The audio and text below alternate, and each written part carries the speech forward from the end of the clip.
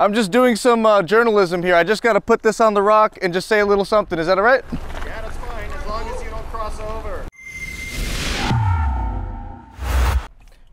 Right now I'm on Upton Road, which if you look at the Google map, it basically is parallel to, basically parallel to Roxham Road. I went down there, there was a resident. He happened to be pulling in to his driveway and I drove past him. It's a dead end also. So on the, when the road stops, you go a little bit further and you're in Canada. So I did a U-turn. Nothing to see there, really. So he says, well, first of all, as I'm passing him, or I'm about to pass him, he's got his phone out, he's recording me. So I stop, I lower my window, and we had a quick chat.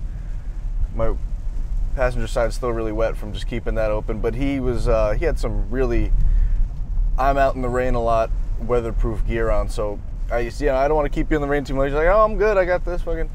He didn't want to be on camera, understood, but he told me, he's like, yeah, it's just a little suspicious, a car like,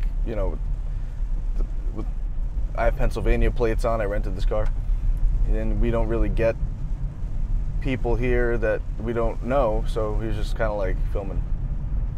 And I told him about the Roxham Road and stuff. He's very familiar. He's like, yeah, that's the crossing point there. And he also informed me that down his road, Upton Road, there are sensors and cameras and RCMP on the other end monitoring it. He did say that. But he also knows that they just take him on in. He said they built, a couple years ago, they built a little building there. And I said, yeah, that's like the Welcome Center. And he laughed. He's like, yeah, exactly, the Welcoming Center. He said, but they're turning people around now. They're not accepting anybody now. That's what he says. So, but he has just as much evidence and proof of that as anybody does. It's what we've heard. That's what Trudeau said. Trudeau and his government had said this. We recognize that these are exceptional times, and someone who comes to the border to request asylum will be turned back to American authorities. So I guess we're just supposed to believe it, but it's a little odd that they don't want any media there. Perhaps it's because they haven't really done a great job of tightening up security at all. Maybe they're embarrassed of the fact that they haven't taken any precautions. It wouldn't really take much at all. So I'm about to turn on the Roxham again. Day 2. What's really, really interesting to me is there's zero signage about the disease or the quarantine or anything, no COVID-19, nothing. I mean, you walk down New York City and it's like, stay home, save lives. On the highway up here, they got a whole bunch of electronic signs that'll tell you the same thing. But at the border, where people have been crossing here for the past 4 years, there's zero saying, hey, this is, we're in some weird times here. We got this virus going on. So actually there's less, there's that Border Patrol truck is not there, just that civilian Dodge minivan. So there's actually less security than before. These garbages, by the way, are totally full. So I mean, I don't know if they don't take them out or anything like that, but from what I see, it looks pretty fresh. You know what? Let's go check it out. Hello. I'm just doing some journalism. Completely legal, right? What's that? I'm just doing some journalism here. I just got to put this on the rock and just say a little something. Is that all right? Yeah, that's fine, as long as you don't cross over. Totally, I won't. Where?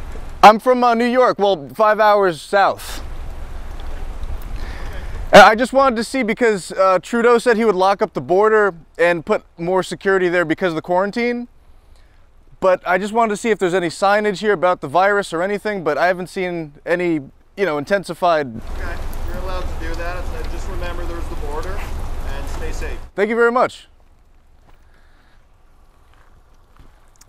Those are some very nice, I'm assuming Canadians, because they're on the Canadian side. But yeah, like I said, there's actually less. This is the first, they actually greeted me today. Yesterday, the 2 guys in there were just doing bird calls.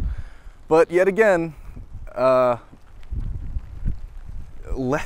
even less security and patrol well, not patrol, there's still two people were in there yesterday, but they're down one vehicle. So now we just got a civilian vehicle over there. I don't know how long I want to stick around, because I probably will get talked to by our guys, and they didn't like me very much. But yet again, no signage, very surprised. That local I spoke to says the same thing that everybody is forced to believe, which is that they're turning people just right around. So that's a little update there. Okay. Alrighty.